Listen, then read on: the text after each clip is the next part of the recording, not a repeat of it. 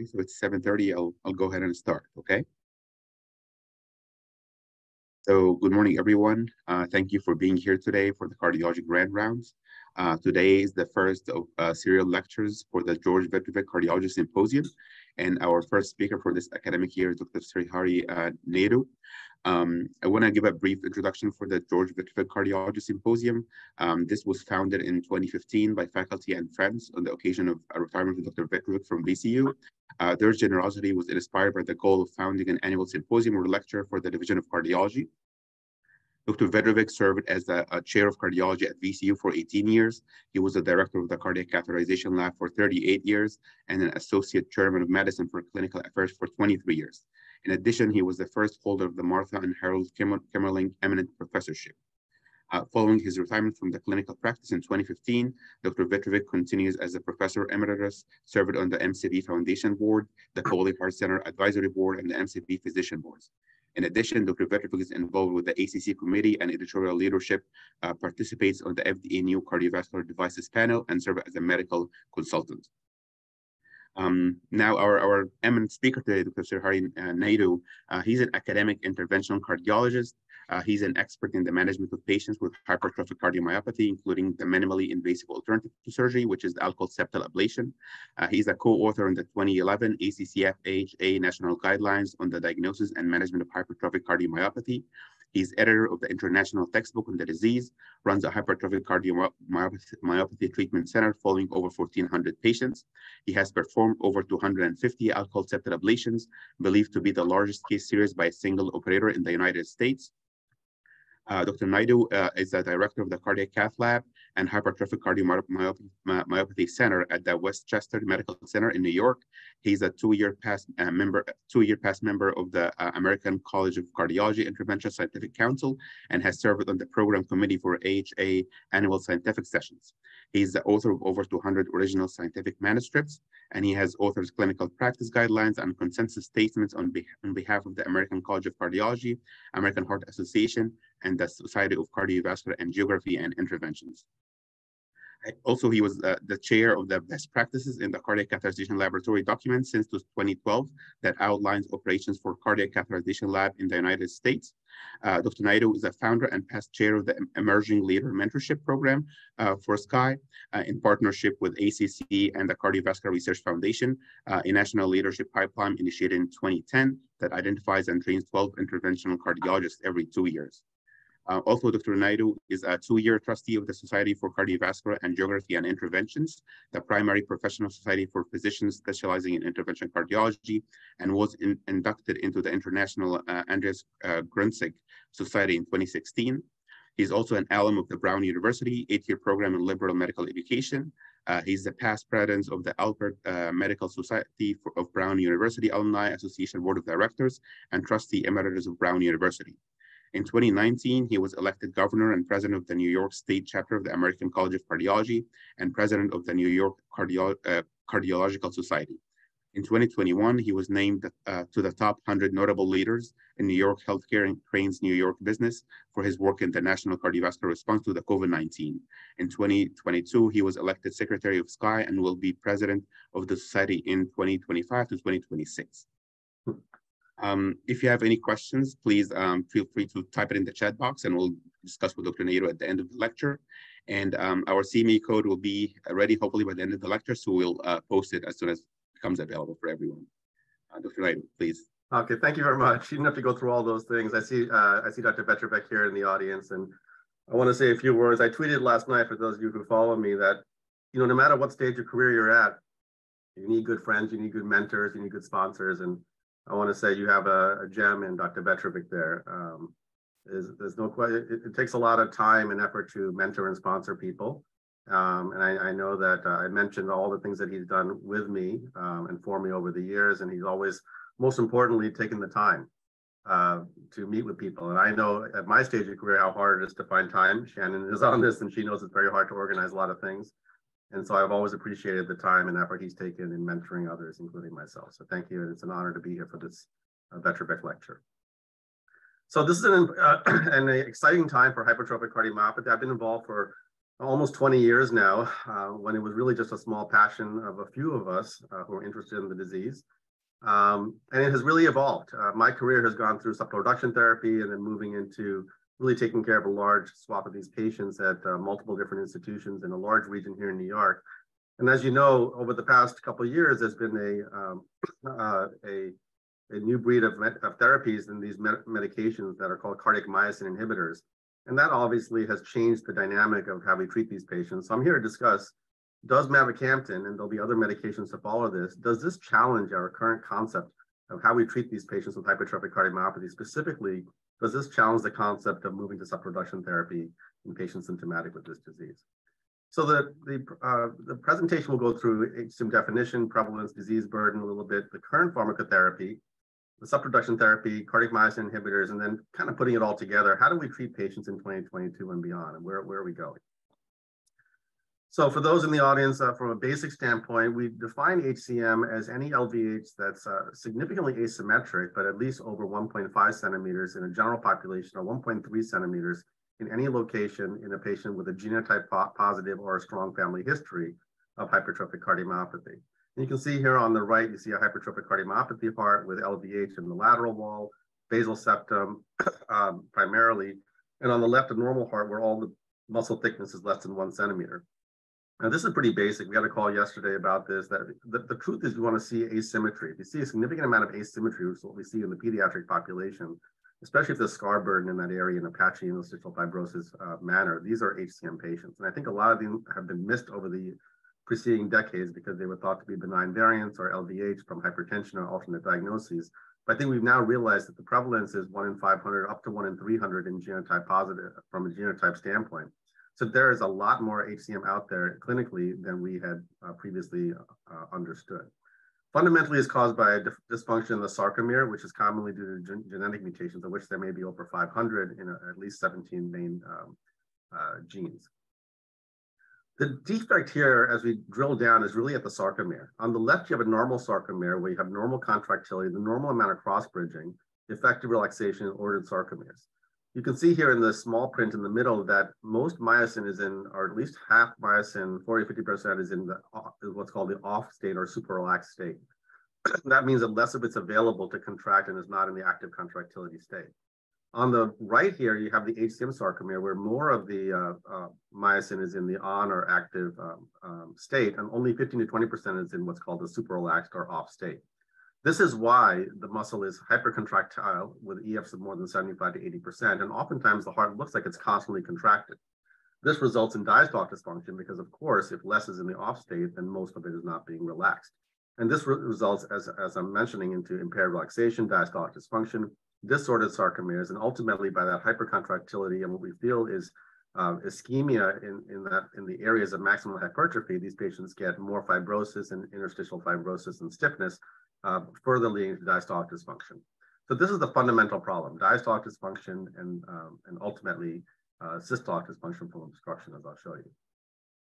As I mentioned, the prevalence is much higher than we thought. It might be as high as 1 in 200 individuals, which, if you think about it, is extremely high frequency in the population.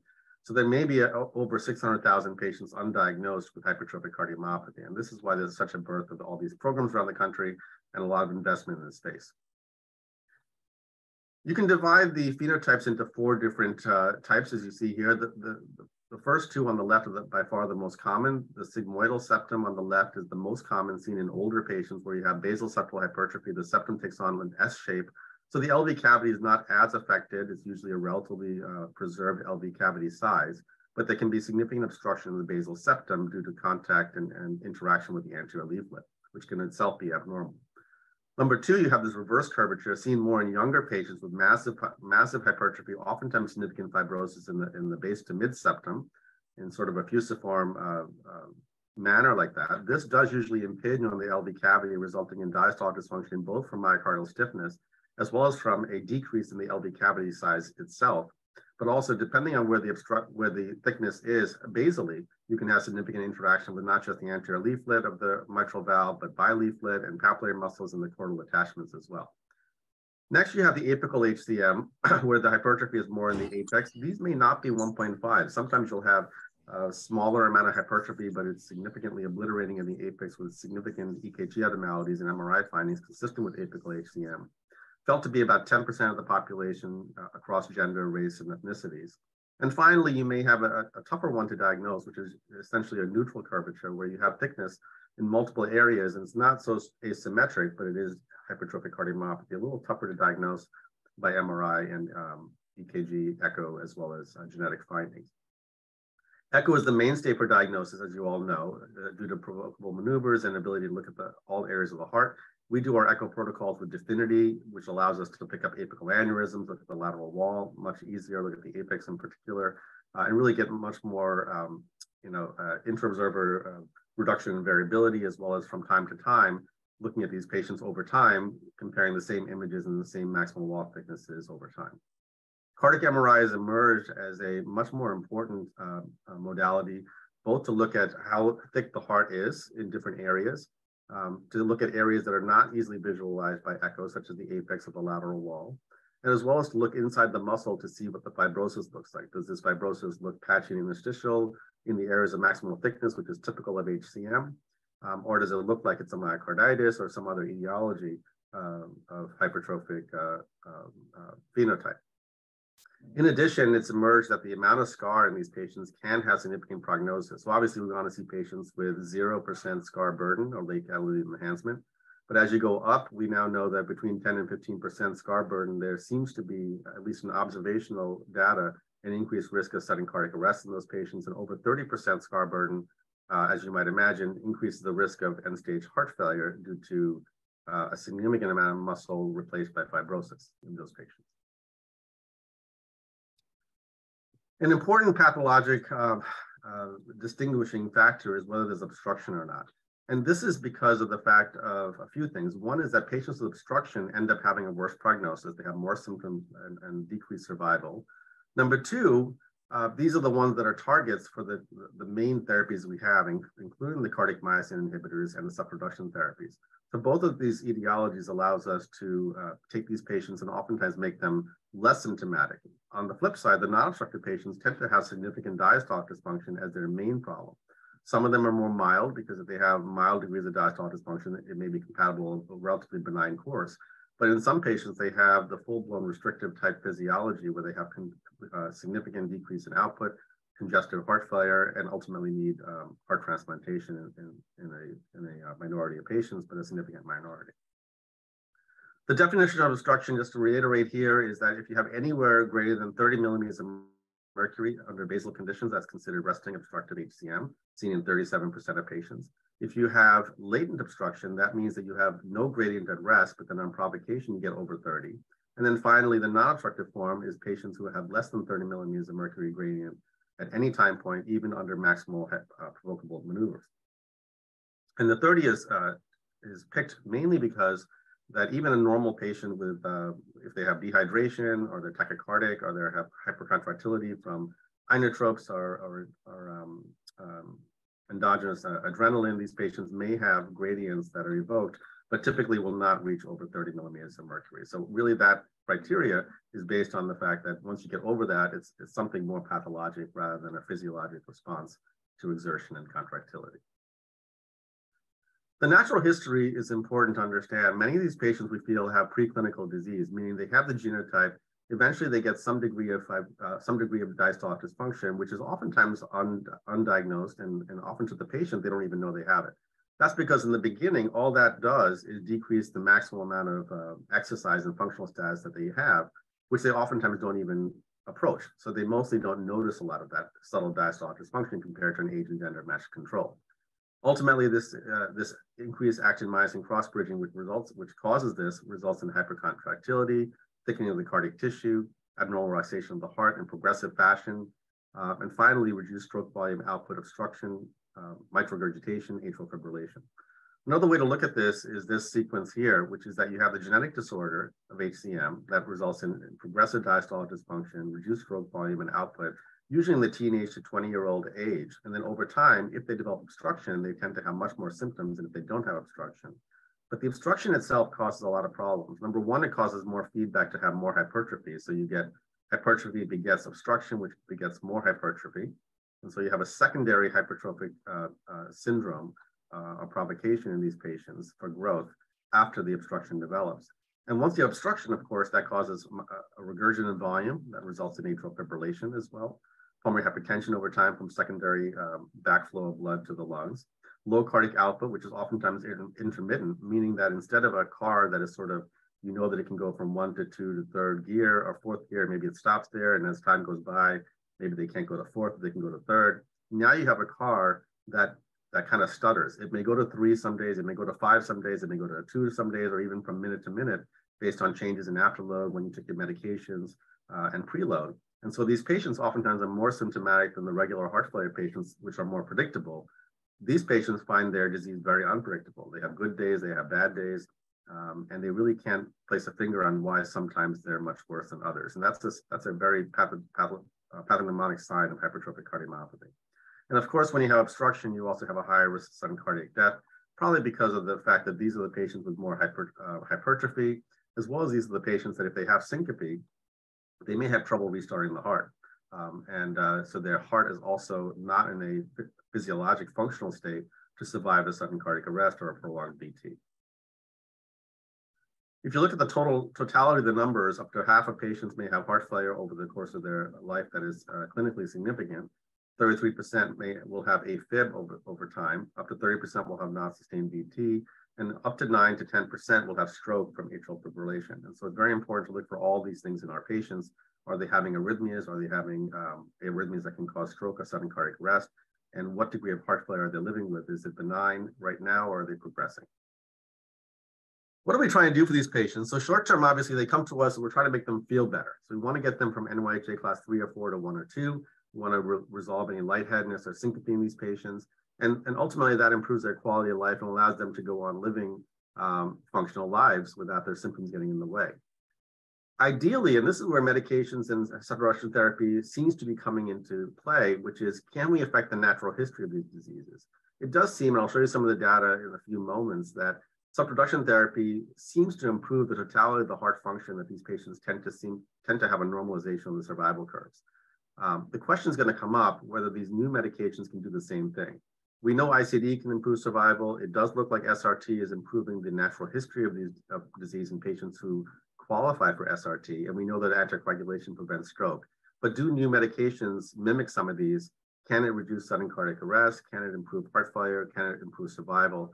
What does it do to AFib? And these are the questions that, as we are interjected with these new medications, we're going to have to cope with. So when I see patients, these are all the things, and I know you have a program down there as well. These are the things we work on. There's a large amount of data on lifestyle modification, exercise modifications, diet, compliance with medications that really have a big say in how these patients do over time. So a really cooperative patient who is educated on their disease and really takes the reins on handling their disease between visits is very important.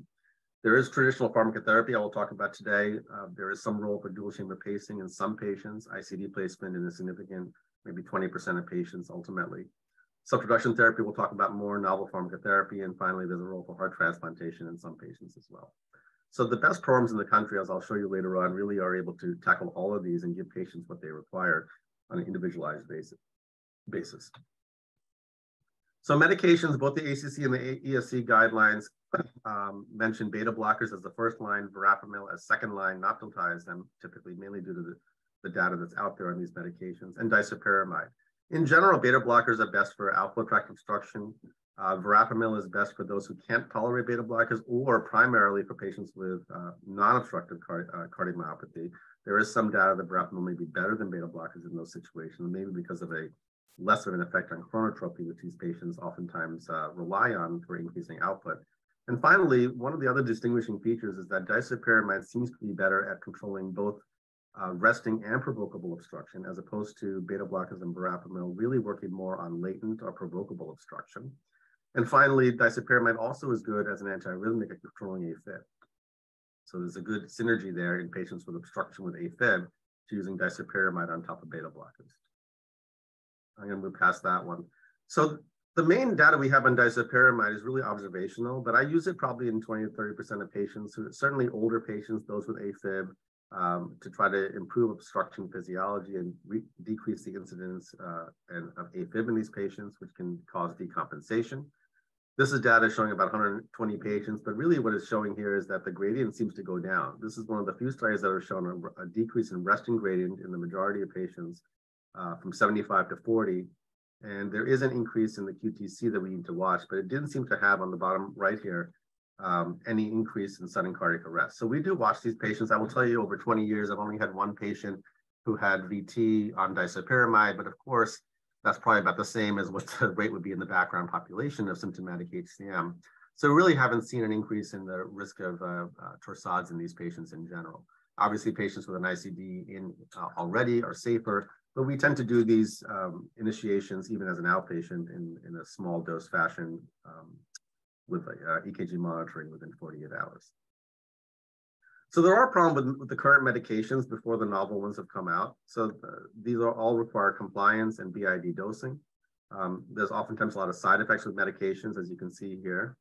They do not modify the underlying substrate, and they only work while taking the medication. So for example, you have a patient who is doing well, class 2 now with significant medication, maybe they're on beta blockers, calcium blockers, and disopyramide, or beta blockers and disopyramide. The problem that happens as they get older, now I've been following patients for 10, 20 years, is that they will have other issues in their life. They will have emergent surgery. They will have other times where they have to stop their medications. And it becomes quite challenging if they end up at other hospitals where they have obstructive physiology and they can't take their medications. And now they have to have other surgeries, or they have GI bleed, other issues where they can't take their medications. And there's really no good IV formulation of disopyramide. What do you do for these patients? They go from being stable to unstable without good medical therapy that can carry them through those episodes. So that is a big problem with medications that we've had. And oftentimes I have the conversation with my older patients when the dominoes start falling and it looks like they're going to need surgery, or they have cancer, or other things that need to be addressed. Sometimes in these patients, it's better to get the obstruction out of the way. So one of the things that we have to talk about is, when do we move to subreduction therapy?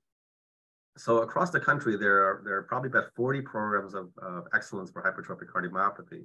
And there's quite the variability when you move to subreduction therapy in these patients. Some places continue these medications for a long time, and patients do well, but they have side effects of the medication. They're probably not as compliant as they could be. Or do you start ditching the medications, decreasing the medications, and move on to the subreduction therapy? And as I mentioned, some of the big places like ours, if people can mute their line, some of the big places like ours that do high-level myectomy and alcohol ablation, we will oftentimes move to alcohol ablation to myectomy earlier to try to minimize medications, minimize side effects, but more importantly, to make them more autonomous, meaning to make their heart function better on its own so that they're less dependent on medications as they get older. And that's a concept that we've only struggled with because of the fact that we do so many of these and we have excellent outcomes. Have we moved the needle more towards SRT?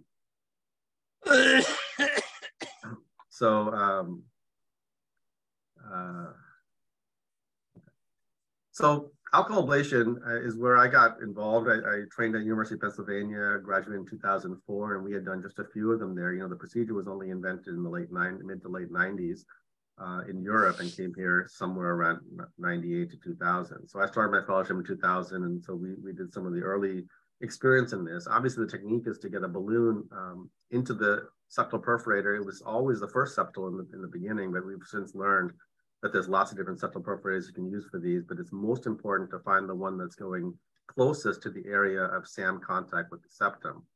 You find that area, you inflate the balloon, and you inject a small amount of alcohol, and that number has gone down over years to have a limited infarction of just the basal septum at that region to cause a regression of LVH in that area, a widening of the outflow tract, and a less ability to interact with the anterior leaflet, and ultimately no outflow tract obstruction.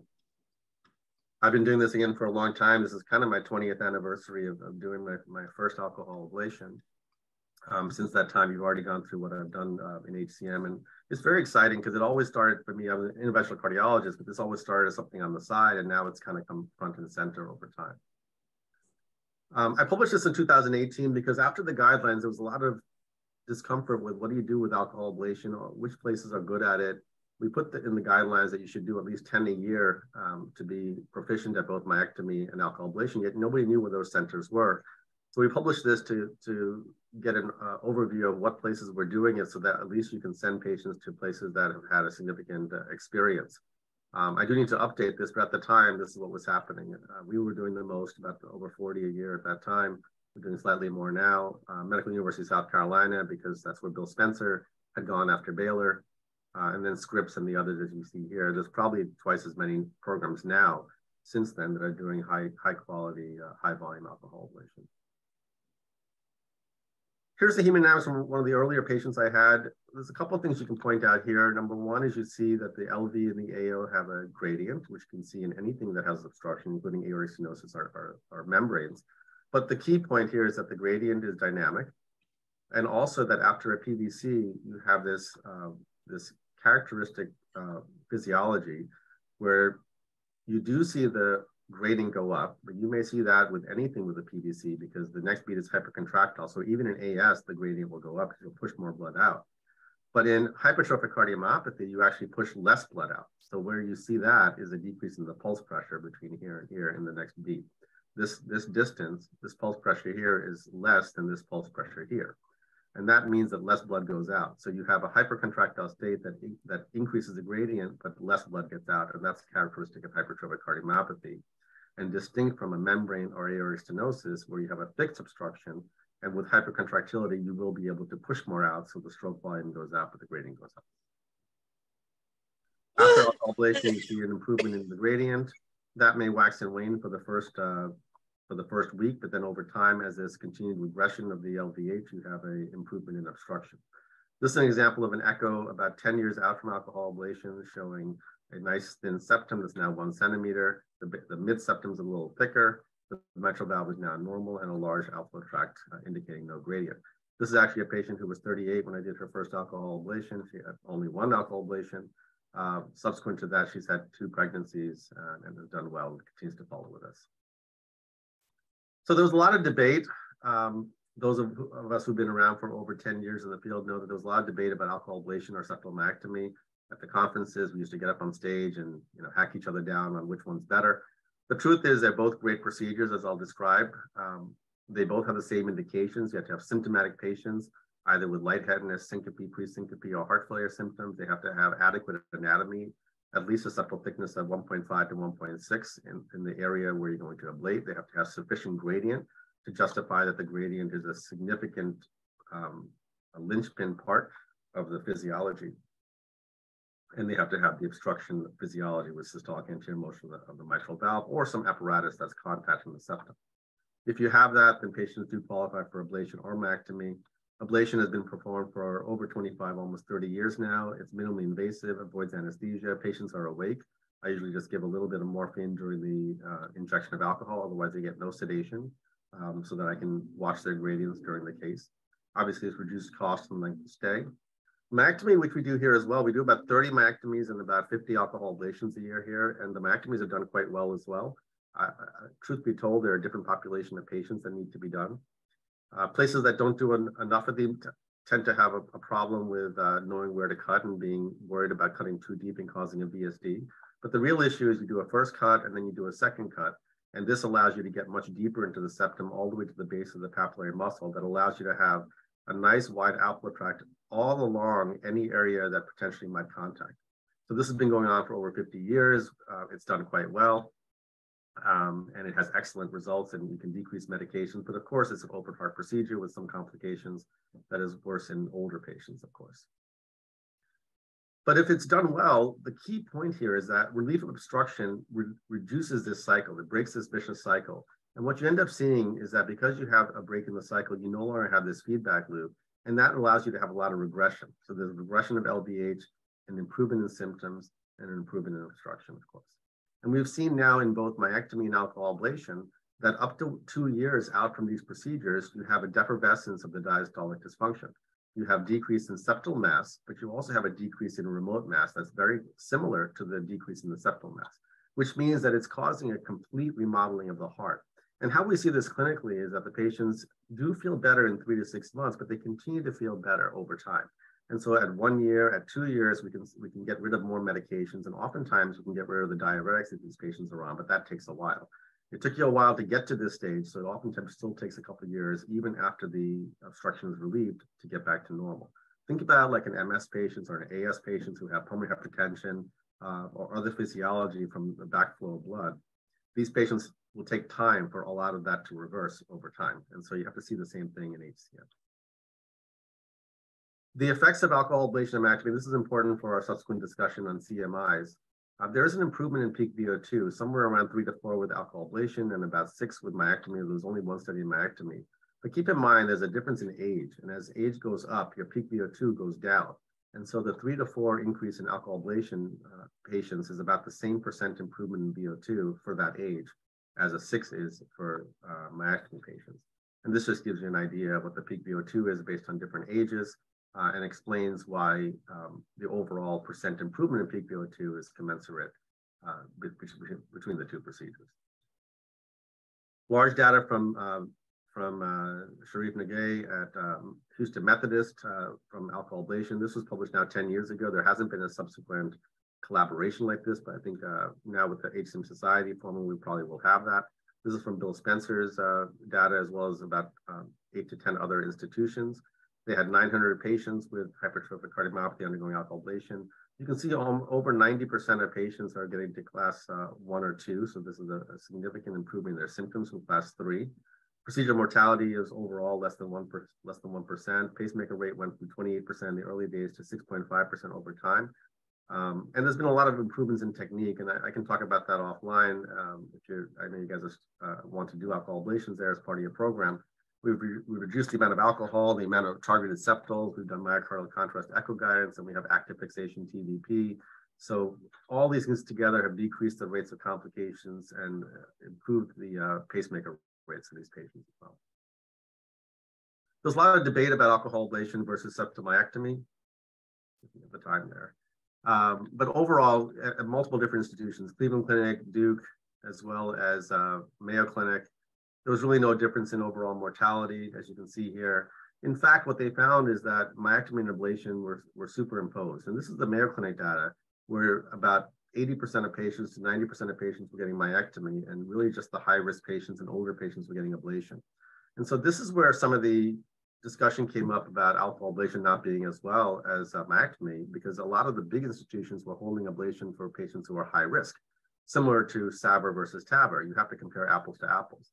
So when they did an age and gender matched control, they found that even in their highly selected population, the overall survival with ablation and myectomy were exactly the same, indicating that these procedures are interchangeable in patients who can meet indications for either, but also more importantly, if they meet indications for ablation or myectomy, you select them for those procedures, these patients do quite well. So it's really more about the selection. This is just more data showing how we do after ablation and myectomy. The overall mortality and sudden cardiac arrest mortality is low, 1.5% overall mortality per year in both arms. And the sudden cardiac arrest mortality is 0.4 and 0.5. This is important because, as I mentioned before, the obstructive patients, certainly those with class 3 symptoms, which are the ones getting alcohol ablation and myectomy, have a higher mortality usually than the non-obstructive patients or patients who don't need subreduction therapy. Yet after SRT, their mortality overall and their incidence of sudden cardiac arrest is quite low and matches the general population of HCM. And this is why we're normalizing, it seems to be that we're normalizing the rates of mortality and improving survival in patients after they get subreduction therapy. It's funny because we see a lot of patients here, and I'm sure you guys do too, and the quietest patients, the ones that are doing the best, are the ones that are not symptomatic very much, or the ones who went through a very symptomatic phase and then have these SRTs, and now they go to a quiet phase again. So they all of a sudden don't show up for their visits as much. They're doing well, and when they come in, they're really well checked. And so this is part of the reason why the hardest ones to control are the ones that are on medications in that gray zone, whether they meet indications for SRT or not. And these are really the ones where we have to decide going forward, do we move to SRT or do we simplify their medications with a medication such as Mavacamten? We do a pretty extensive heart team here. So every Tuesday we have a HCM heart team meeting, and we have about 15 people in the room, and we present the cases that we're considering alcohol ablation and myectomy. The take-home message here really is that there's a lot of factors that go into how we decide which patient gets myectomy and which patients get alcohol ablation. And really, I would say 90% of the time, it's very, very obvious what the patient should have. And we don't present them with both options. We just tell them, just like we do for CABG or PCI, what is best for them based on the literature and the expertise that we have. So there's very few patients that are on the fence or that could go for both procedures. Because if you look at it from what is going to get you 90 to 95% efficacy, it's usually very obvious which one will get you there with the least risk and which one can't get you there. So alcohol ablation in general is best for patients who have particularly favorable anatomy. These are mostly the sigmoid septal patients, the older patients with sigmoid septum. Patients who failed myectomy and need a redo, maybe consider alcohol ablation if there's a small area of contact that's remaining. Patients with pre-existing right bundle branch block or with an ICD already, or pacemaker already in place. And then there's a developing field of patients prior to TAVR or TMVR in a select group of patients where you might be able to decrease their risk of subsequent outflow tract obstruction. Surgical myectomy reserved for patients who are kids. We have a pediatric surgeon who does our pediatric myectomies here as part of our team. Massive LVH, over 3 massive gradients, over 100 resting. Anybody with concomitant surgical valvular coronary disease, membranes in the outflow tract. This is an important one because it's oftentimes missed. So if there's a suspicion for it, we do TEs on these patients to look for membranes and the actual etiology of obstruction in these patients. Anomalous papillary muscles, absence of acceptable septal perforators, and pre-existing left bundle branch block. The 2020 guidelines came out, and just to take you through the treatment for that, you're supposed to treat comorbidities and then determine if they're obstructive. If they are obstructive, you start with beta blockers, move on to verapamil, and then you can decide disopyramide or septal reduction therapy. But importantly, all of these are class 1. So all of a sudden, although it's mostly consensus opinion, everything became things you should do for these patients. And then when you go to septal reduction therapy, you have options. Everything again is class 1 because there's now a wealth of data, at least observational for these procedures to perhaps change the natural history. If they're not a surgical candidate, then they go to alcohol ablation. If they are a surgical candidate, it really depends on whether they have other indications for surgery. If they do, they get myectomy. If they don't, you have an option. And how you decide about the option was really left out of the guidelines this time, but hopefully will be on the next guidelines. That should be coming out in 2024. And so it doesn't pay enough attention to all the other things that we just talked about in that flow diagram that I mentioned, all the different factors that sway you towards one or the other. So before the CMIs came on the landscape, really the practice was medical management until symptoms abate or side effects develop. We then added disopyramide in older patients and those who can tolerate the side effects, especially those with PAF. And then at experience centers, we moved to earlier SRT. Now, what is an experience center? We published this in 2016. This is together with Cornell. We looked at the NIS database of alcohol ablation and myectomy. And we found that most places were not quite experienced. So this is a little bit of a difficult graph to read, but what you're seeing here is the number of procedures and the number of hospitals. So the vast majority of hospitals were doing less than 10 procedures. They were doing 5 or 10 procedures over 8 to 10 years. So they're doing about 1 procedure or a half a procedure per year. So that's what was going on in the landscape. So I took this upon myself and others took it upon ourselves to decide that we need to go out and train more places to do alcohol ablation and myectomy. Because if you see this landscape, you see that in the real world, pacemaker rates were quite high. Mortality was very high with surgery, especially in very low volume places where it was approaching 15 to 16%. And even in alcohol ablation, there was a curve favoring places that do more than 10 a year, which were very rare. But as you can see here, the real world outcomes were not nearly as good as we were getting at Mayo or at our institution. And so there's a lot of work to be done. So there's two ways to think about this. Can we get this work done out there and have places do this well? Or is there something more egalitarian or something more available, such as medications that may level the playing field and not make these therapies as useful or needed? And that's where we have to really spend our time and attention right now. I published this also last year. This is looking at pacemaker rates and death rates by gender, stratified by myectomy or alcohol ablation. And the only thing we found here really is that the pacemaker rate was much more stratified by gender than anything else. So pacemaker rates in alcohol ablation were much higher than in men. And interestingly, the pacemaker rate in men was very low and even lower than surgery. So if you look at it, you have a patient who can get alcohol ablation and is a man. If you think they're going to have a high efficacy, their safety profile is actually quite good. They'll have a very low incidence of pacemaker. For what reason, we don't know, with the same efficacy. So this data, I think, helped us determine from a gender standpoint which procedure might be better. This is from the guidelines showing the different types of centers of HCM, and comprehensive centers really can do everything. Primary centers do some of these things, and referring centers send on. But the main distinguishing factors is whether you do alcohol ablation and myectomy, whether you do pediatrics, whether you do heart transplantation. So let's move on to the new medications. There's two new medications that we've been investigating. One is Mavacamten that was just recently approved. And the next is Mavacamten that we're involved in the randomized trial right now. Myocardia became Bristol Myers Squibb. So that is the owner of Mavacamten right now. And as I mentioned, there's some unanswered questions about how to handle these medications in the context of SRT.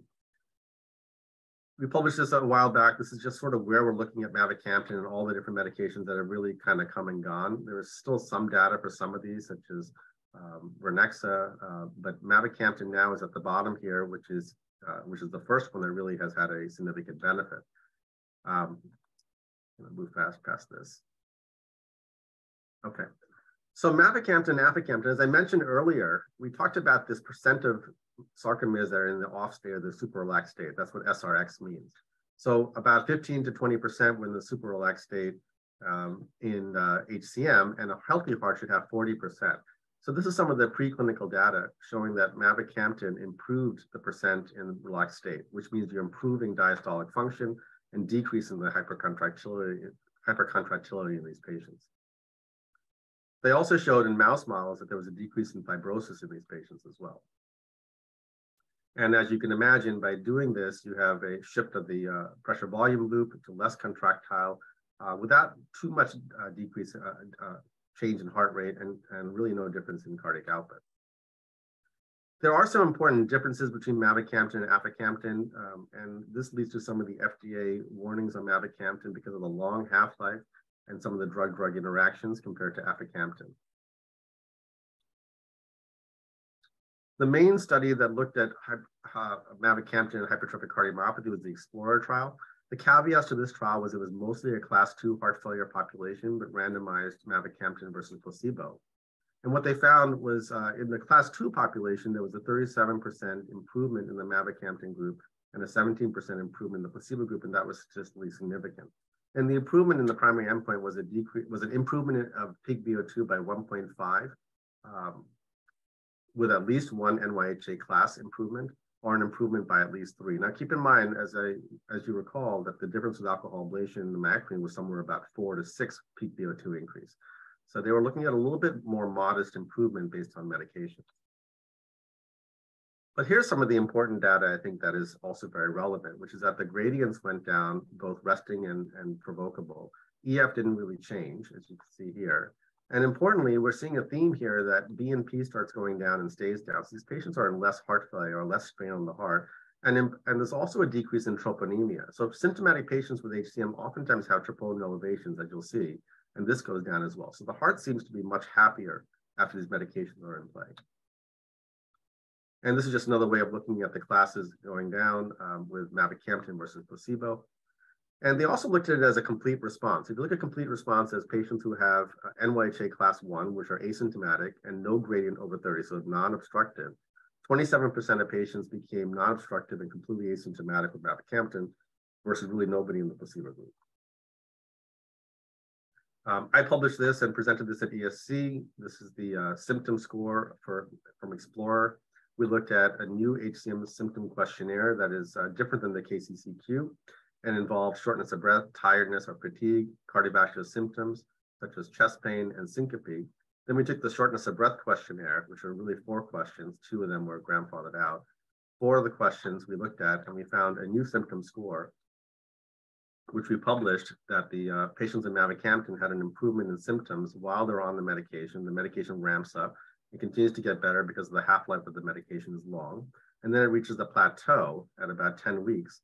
And at 10 weeks, you have improvement in symptoms.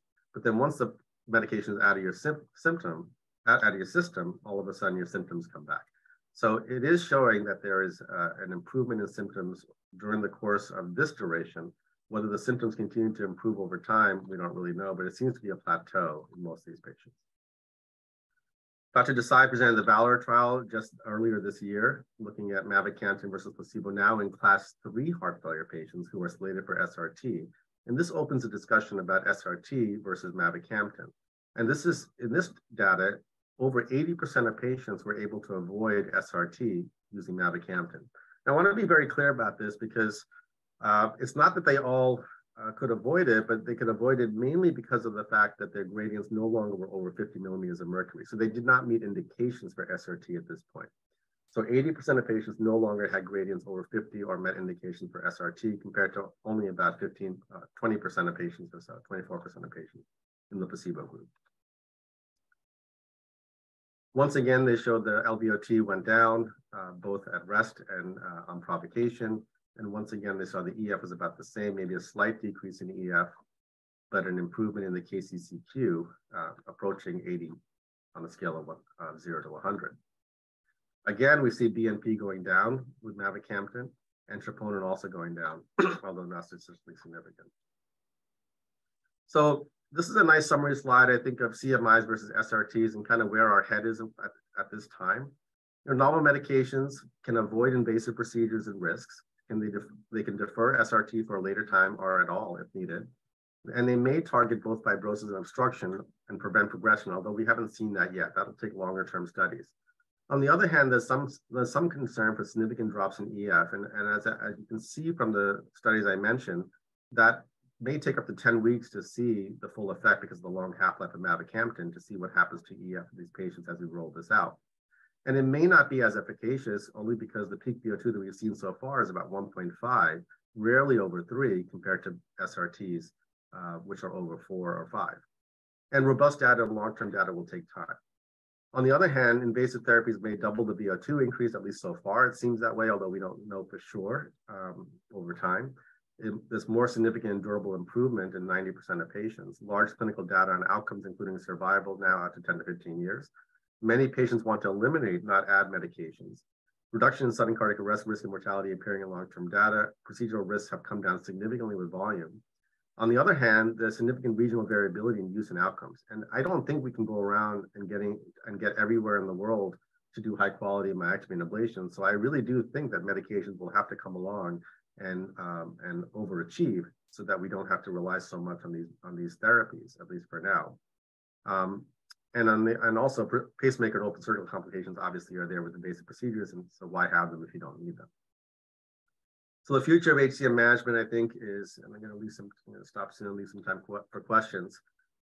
In the patients who are asymptomatic and gene positive, phenotype negative, or they have a mild phenotype, or they have a phenotype without a genetic substrate that is identifiable, the real question is going to come, which is, can we diagnose these patients early enough, and then can we limit or halt progression to symptomatic disease? We have a lot of patients who are identified by family history or by genotype, and they're kind of just waiting. Is this going to get worse? What's the natural history of my disease? And by the time symptoms come, and there's fibrosis and significant hypertrophy, is the cat out of the bag, so to speak? Should we be doing something, and can medications be really most ideally suited for these early stage to prevent progression to symptomatic status? Number two, the symptomatic patient with avert phenotype. Can we eliminate symptoms and sudden cardiac arrest? Can we limit or halt progression? Can we reduce or streamline medications? Can we eliminate obstruction? Can we avoid invasive procedures? And can we improve invasive procedures? These are the questions now that we need to work on. And finally, after SRT, ideally, you'd like to eliminate medications in these patients. You'd like to make sure they don't get end-stage disease because there's still a natural history of AFib and heart failure in some of these patients from significant diastolic dysfunction. Can we eliminate residual obstruction either with more SRT or with medications? And can we normalize residual diastolic dysfunction? These are the main questions that are coming up. I'm going to move past these slides. This is sort of future directions in surgical therapies for hypertrophic cardiomyopathy.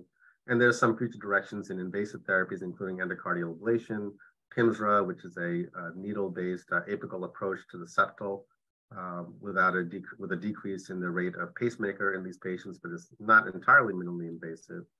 And there's a new procedure with electrocautery that has significant risk and has only been tried in animal models to date, but it is something that we're looking at specifically in the structural heart space that can be done at the time of TMVR if alpha tract obstruction develops. This is a paper in progress It is in press now. It hasn't come out yet. Just looking at the different invasive therapies that are available for hypertrophic cardiomyopathy, and looking at all the therapies over time that are available for hypertrophic cardiomyopathy, including the few that are class 1. So to end here, we did just launch an HCM Society. We had our first meeting in September. It was really a fun meeting in DC.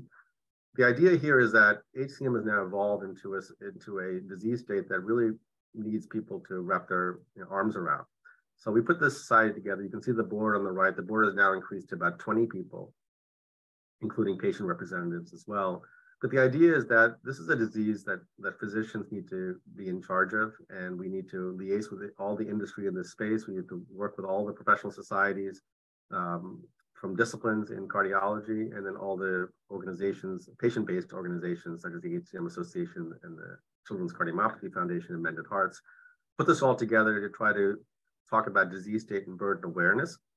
Clinician-directed research, so we do need registries, we need clinical trials, and we need some organizational aspect to get the best sites involved in this. We need disease state advocacy, including sudden cardiac arrest and heart failure, including in our youth.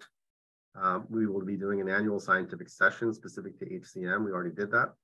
And we think that this could be also a way of getting an HCM expert pipeline. Most of the big centers and many hospitals need more people going into this field. So you fellows in the audience, this is a perfect example of where you can grow into and still use all your abilities. We here have a HCM rotation, so our fellows spend time on our rotation, which is both an inpatient, outpatient rotation, and they love it, mainly because they get to see patients on 1 week, and then the next week they're doing MRIs and TEEs and CATs on the same patient. So they're following a patient over the course of a month or 2 weeks, 2-week blocks, and they get to see how we manage these patients, from soup to nuts.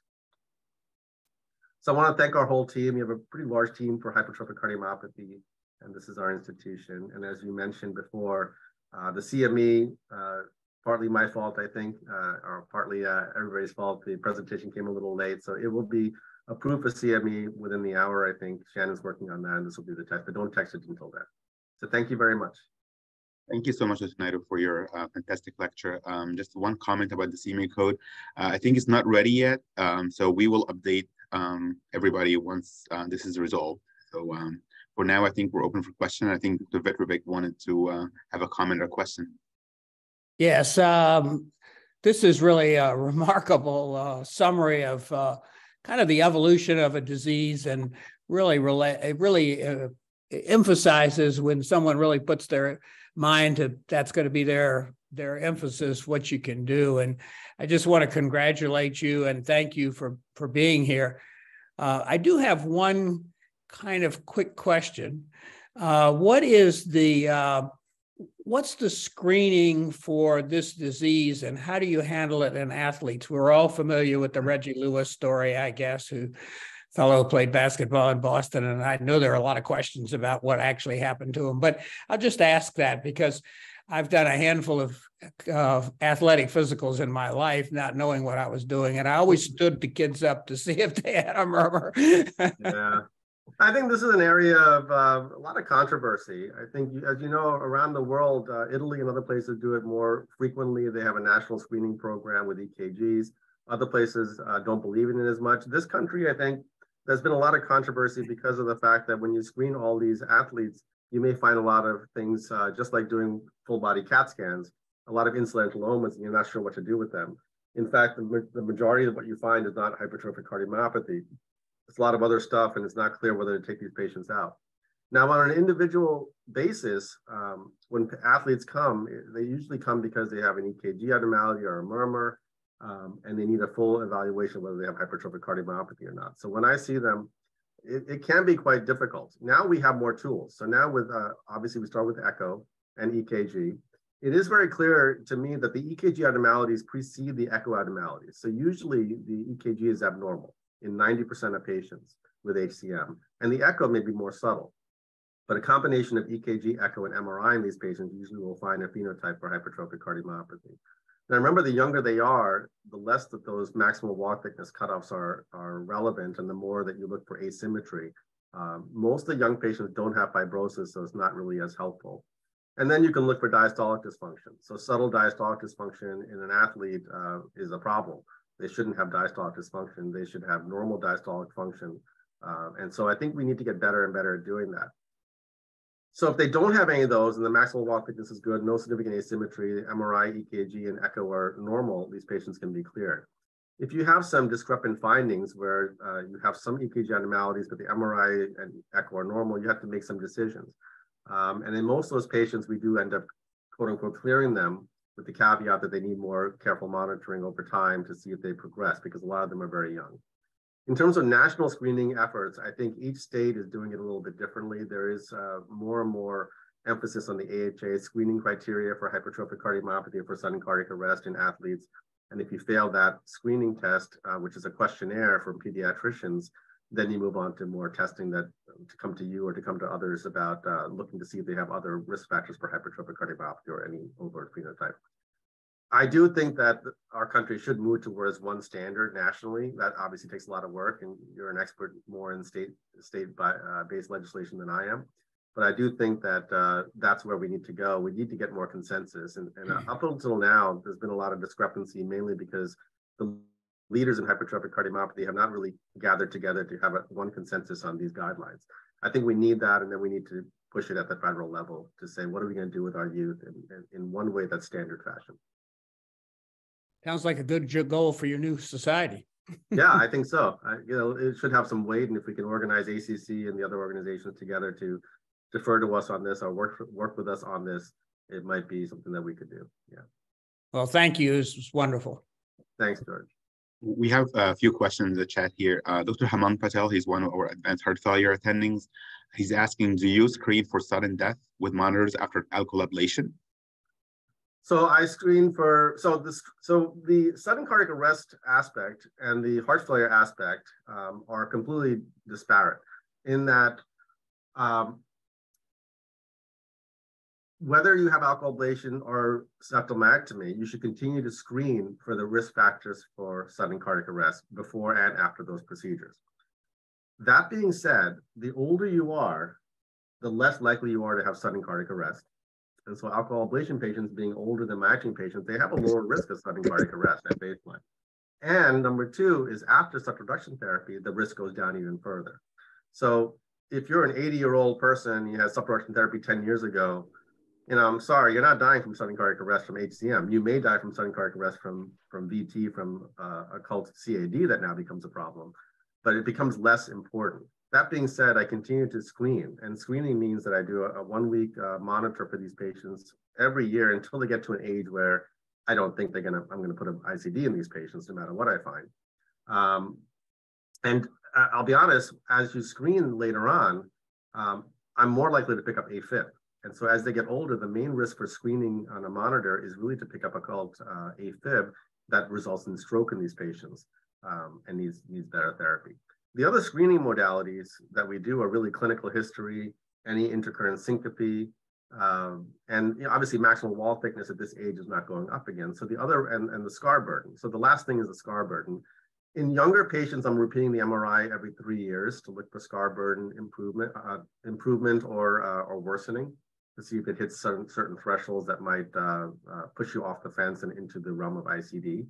In older patients, I'm not doing that for the same reason, which is that as you get older, the risk of sudden cardiac arrest goes down. So that's one of the challenges the guidelines really haven't addressed, which is that this risk of sudden cardiac arrest is age-related, it's also procedure-related. And so we have to individualize therapy for all these patients, and in some patients, it doesn't make a complete sense. There will be another guideline update. I just got an email, so I wasn't on the 2020, but I am going to be on the 2024 guidelines that we haven't even started yet, but we saw the writing group. So I think in that new guidelines, there'll probably be discussion of sudden cardiac arrest more, such as these types of questions. And certainly there was no discussion of the cardiac myosin inhibitors on the last guideline, which is the impetus for the update now. Thank you. Next question is from Dr. Makia. He's one of our non-invasive cardiologists, and he runs our HCM clinic here. Excellent lecture. Is there a septal thickness cutoff to perform high-quality SRT with less risk complications? Yeah, in general, 1.5 centimeters. But I think honestly, where this gets tricky is that a lot of the patients who need alcohol ablation, they have a very focal basal septum. And so they may have 1.5, but then it rapidly drops down to 1, right? So it's very focal. So the real trick here is to do alcohol ablation and really get perfect to that one spot that's thick and not encroach any of the alcohol into the mid-septum where it all of a sudden becomes a 1 centimeter septum. And that's where the risk of VSD goes up. So if you're less than 1.5, you have to be much more careful. So I think expert surgeons and people who do alcohol ablation a lot, we can be very precise on the location to make it the least risk of VSD. And surgery also, I can tell you, even in our own experience, we've been doing myectomy now for five or 6 years. They're much more aggressive now, going deeper. So can my surgeons do a 1.4, 1.3 septum and make sure that they leave 0.6 behind? Sure. But I'm not sure. I think that's where the learning curve comes in. And most of the failures in the beginning are by being too timid to avoid VSD, but you've lost your efficacy. Thank you. If you don't mind, we'll take one last question from the podcast. He's one of our EP attendings at the VA hospital. Great presentation. Can you comment on phenotype difference between HCM and severe hypertensive or severe hypertension? How do you differentiate in your practice? Yeah, so that's a good one. So severe hypertension will usually cause more symmetric hypertrophy all over the ventricle. Now this is, it could be a little bit asymmetric because some people have a little focal basal hypertrophy and then they have hypertension-related hypertrophy everywhere else. The real distinguishing will be on MRI. They have maximal wall thicknesses from hypertension are almost never over 1.5 diffusely, versus in HCM, it is over 1.5. In addition, in hypertension, you're not going to see the type of scar that we see in hypertrophic cardiomyopathy, which is really patchy interstitial in the regions of maximal wall thickness.